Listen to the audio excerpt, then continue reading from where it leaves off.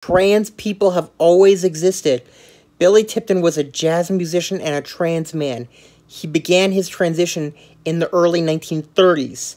His most notable performances include Can't Help Lovin' That Man and Willow Weep For Me. Life, he partnered with 5 different women in his life, but couldn't marry any of them. He even adopted 3 boys. It wasn't publicly acknowledged that he was trans until after his death, when the newspaper outed him. He is an example of how trans people can have a rich, fulfilling life, and of course that